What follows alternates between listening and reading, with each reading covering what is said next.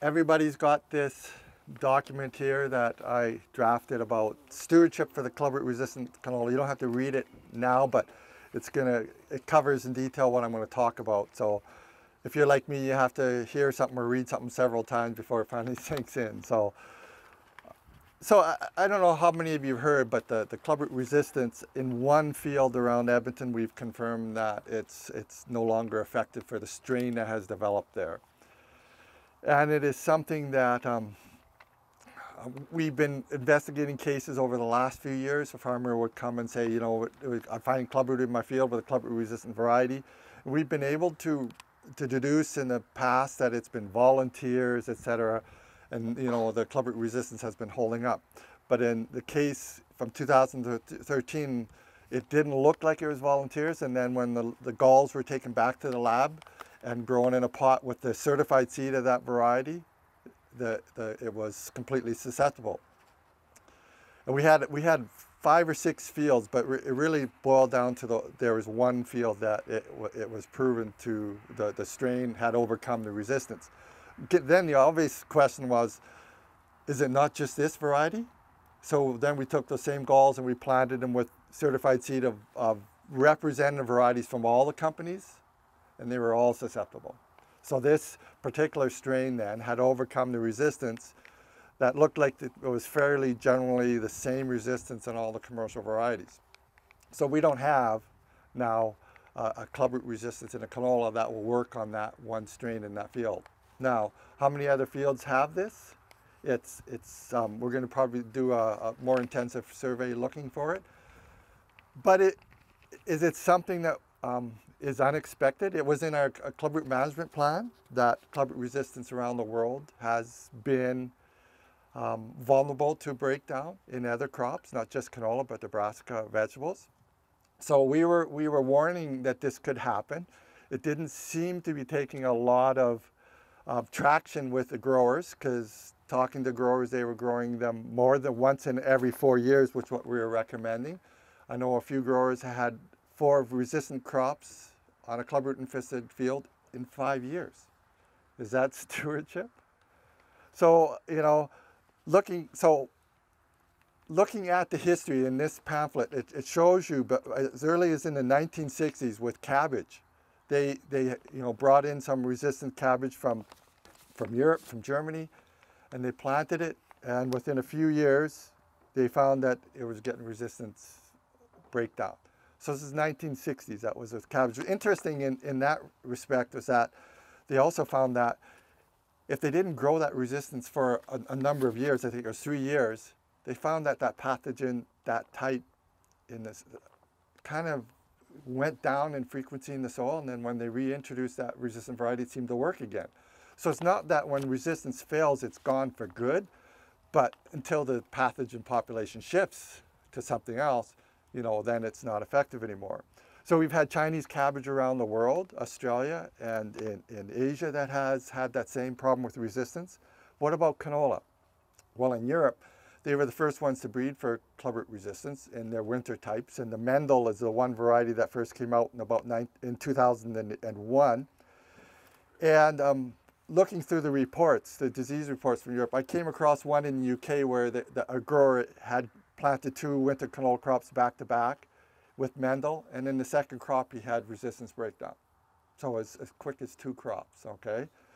And then now, in this publication, you see a map of Germany, and it shows you the years that they've been surveying, and then on the 3rd line or 2nd line, it shows you like 27 of 18 in the Northeast. So out of 27 fields they surveyed, 18 had, for Mendel, had resistance breakdown.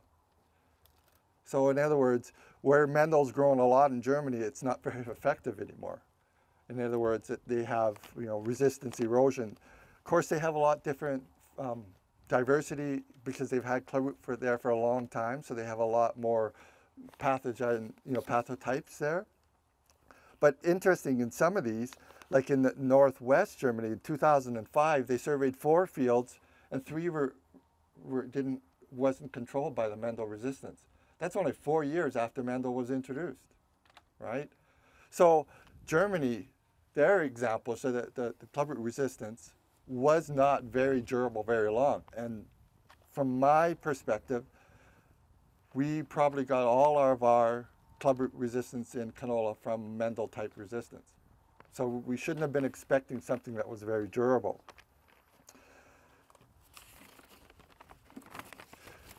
In Japan, they had some Chinese cabbage, and they had a field there that was 15 years. It had been struggling with clubroot, and they introduced a new clubroot resistant variety. The first year it worked pretty well, but they did notice a lot of small galls, very small galls.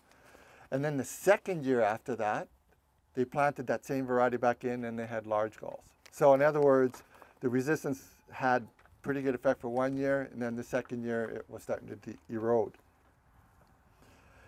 So what about in Alberta? What is the evidence we've had in Alberta? Well, at the University of Alberta, they've got a published paper where they would take the galls from the St. Albert or Edmonton areas, they put it in a pot, grow the resistance out of a variety, collect the galls, put it back in the soil, grow the same resistance. So keep planting the same resistance in the same pot. And they found that in as little as 2 crops, that resistance was starting to erode. Other reports, though, have not found the same. Shofang Wang with our department, she used a similar technique, but with tubs instead of small pots. And she had one experiment where she had 3 consecutive crops of a resistant variety, and the resistance didn't erode. I know Ralph Lang is here. He didn't publish it, I don't know why, but he had ones, kind of pot studies also, right? And he had, I think, as much as 5 in a row, and he never had resistance erosion. So it can happen as little as 2 crops, but it's more probably like 3 or 4 where your resistance starts to become suspect. But we have fields around Edmonton now that have had 3 or 4 crops. So in other words, in short, we shouldn't have been surprised that we've detected resistance erosion now in Alberta fields. But that is a concern because we don't have any alternate sources of resistance. Initially, some of the work at the University of Alberta did show that planting these same varieties in the pots and resistance starts to fail, they planted something else and it seems to help the resistance. But it kind of indicated there were some differences. But because with this resistance new pathotype that we have, all the varieties are susceptible. That means the resistance sources couldn't have been that much different, really. So that's something we're going to need, though, is different sources of resistance to come in to be able to manage this disease. The next step, and I think part of the issue was the growers had always faith that, oh, well, you guys will just be able to breed. And there are different sources of resistance in the brassica family, even in like the Polish canola family, the Polish rapeseed family, there is sources of resistance that we know. But it's not as easy to take resistance from Polish canola or turnips or kohlrabi and put it into Argentine canola quality. So it'll be a period of 5 to 10 years to transfer that resistance into a decent variety versus taking from winter canola. That can be done in 2 or 3 years, right? So the next round, I predict, is going to be a lot harder to get good resistance in a good agronomic variety and into a hybrid system. So that's something I don't think maybe the producers appreciated it as much. When you're talking about a disease and overcoming the resistance, we really have 2 mechanisms to delay that resistant erosion. You don't want to plant that resistance too frequently, so don't expose that resistance to the disease often, and to large populations. And in this case, clubroot has a lot of resting spores that it produces. It can produce 1 billion spores in a gram of soil. So you think of a Smartie size part of soil, there can be 1 billion grams in there, 1 billion spores in that, right? So if you're going to delay resistance, you either have to extend your rotation, the number of times or how often you're exposing it, as well as exposing it in cases where there's not as many spores. So the worst thing you can do then is canola every second year, back to back on a clubroot field that's got really bad infestation. So you've got these really heavy patches with buildings of spores. You're going to very quickly select for resistance. So if you've got a field that's relatively clean, you don't have a lot of spores, your frequency of growing canola can go up, right? You can grow 1 in 3, maybe there, or 1 in 2 if you haven't found any canola, but using a resistant variety, that's fine. You're not putting a lot of selection pressure there because there's no clubroot spores. Once you've got clubroot in the field, you really have to back off to a 1 in 4 rotation. Otherwise, you're going to really pressure for that resistance to break down. And that's where some of the strategies from the producers, they said, well, I won't grow resistant varieties until I show I have a problem in the field. And I said, well, that's when you'll select for resistance breakdown, doing it that way. If you would have planted a resistant variety and really slowed the establishment in the field, you would have really extended probably the durability of that variety a lot longer than waiting until you have a problem and then pressure, putting strong selection pressure on it. So some of the producers, I think, took a backward strategy. Anyways, from our management plan, we had a 1 in 4 recommendation. So if you have a clubroot infested field, don't plant a resistant variety any more frequently than 1 in 4 years. That's still valid. We aren't going to be changing that. But it isn't a message that's been well adhered to, both from the producers as well as, I know some of the retailers also were, if a farmer was asking for that variety and they knew they had clubroot, they should have been a little bit more adamant, saying, you're going to really force the breakdown by having this growing this 1 and 2. So there's a lot of responsibility in the industry, I think, to get that message over a lot better. The value of the rotation is not to get rid of the clubroot in the field once it's there. And you'll see in this pamphlet, I've got a persistence curve. And you can see that if you're growing canola once in 3 or once in 4 or once in 5, you're not getting rid of the spores in that field. It's not going to go away from rotation, sorry. The rotation recommendation is only there to prolong that resistance until we come out with other sources of resistance. I wouldn't have been so worried if we knew we had other sources of resistance, but we don't. Right? So that's why we were trying to make sure we have that one resistant source effective as long as possible. Once we get 3 or 4 different sources, I think we could probably manage it just by alternating our resistance when we're growing in the field. But we're a long ways away from that. So now we're back to square one on this one field because you can't grow any type of canola we know successfully, right? So he's back to probably not growing canola there more once or 4 or 5 years, and then getting quite a yield loss still with that. And sanitation. He's going to want to be stopping that new strain from spreading to other fields. So now he's going to probably be washing his equipment from that field. We should be. He's probably going to be required to be. So all of a sudden now all these things that are a lot less attractive for producers to do becomes a necessity, right? Versus if you would have maintained the durability of that resistance, it would have lasted a lot longer. So, we do have effective resistance in almost all our fields, but we're at that point now, once there's been several crops of a resistant variety grown on that field, it's probably starting to show some resistance erosion. We shouldn't be surprised about that. Any questions? In southern Alberta, obviously your rotation's a lot more diverse, so you're lucky that way. You also have, other than the last couple of years, drier conditions, right? This moisture really promotes this disease. If you have, and we do know that soil pH has a small effect. The soil temperature during the canola early growth has a small effect.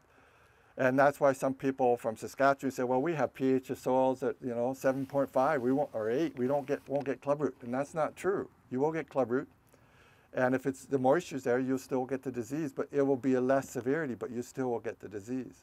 So the factors are in your favor here with, not growing canola that often, higher pH, drier soils, that the clubroot won't probably get to be such a severe problem that is in the Edmonton area.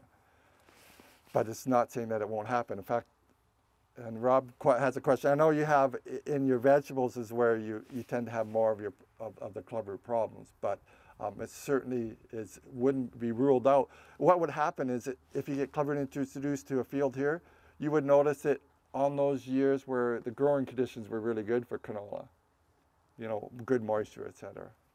Rob, I think you had a question? Just a comment on the other brassicas. Okay, so the host range, I talked about brassicas, which is the cabbage family. So, you know, obviously we think of our vegetables, you know, like turnips, cabbage, radishes, you know, all that, you know, Brussels sprouts, all that family. But you also got to think about the mustard family weeds. And so mustard is susceptible, right? And all the mustard family weeds. So stinkweed, shepherd's purse, etc. Which brings up another problem in southern Alberta that we don't maybe look at in other parts of the province, is that we do know that it takes 2 or 3 weeks from infection to be able to produce galls that have resting spores. So we don't want weed growth more than 2 or 3 weeks. Okay, well, that means you might have a stinkweed growing post-harvest in a clubroot infested field, get several weeks of growth, and produce some new resting spores.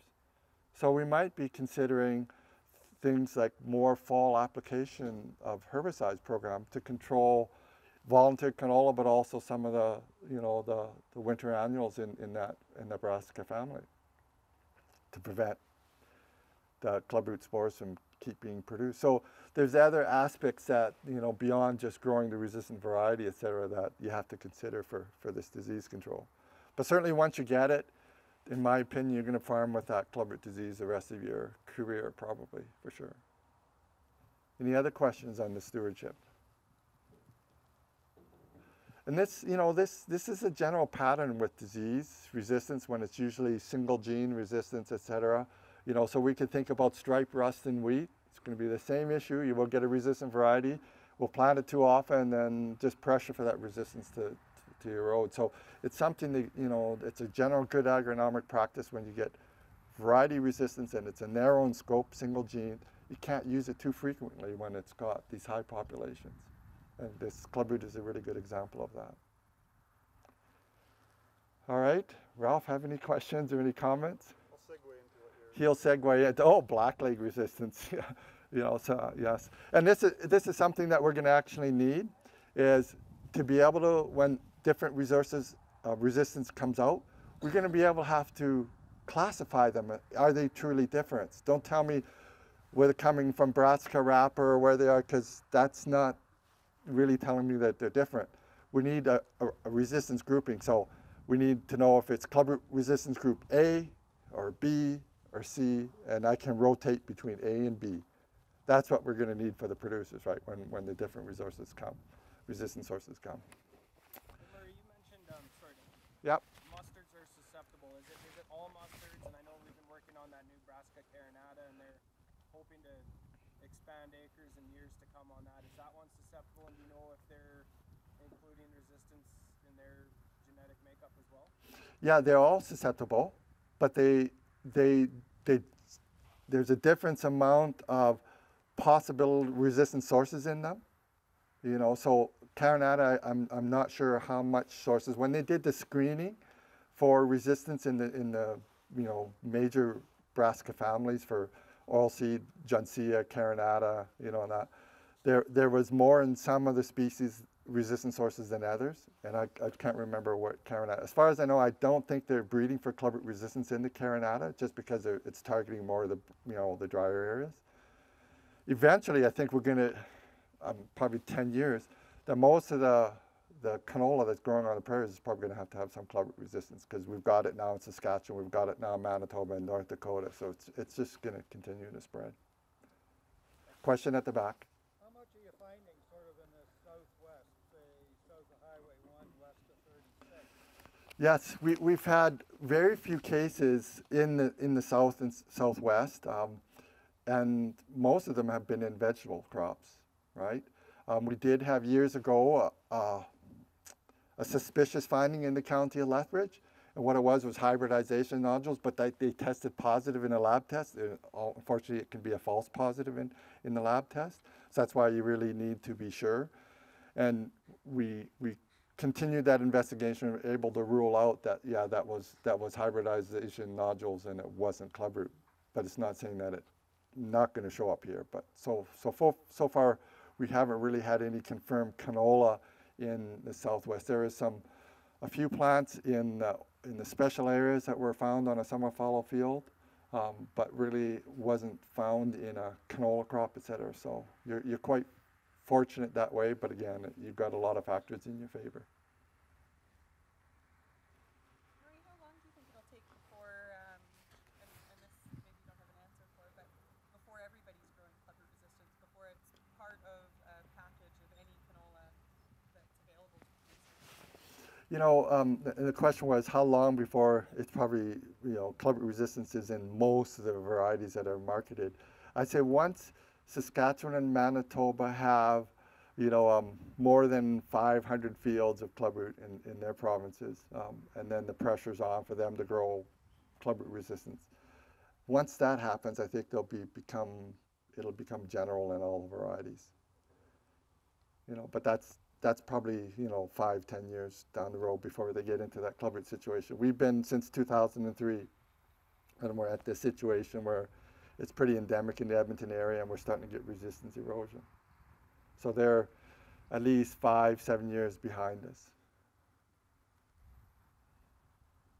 Okay?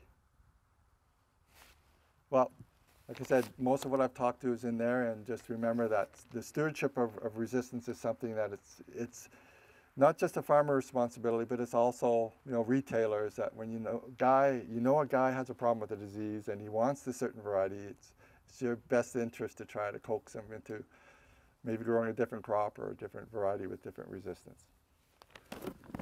Okay, and with that, I'll end here, and I think Ralph is up next.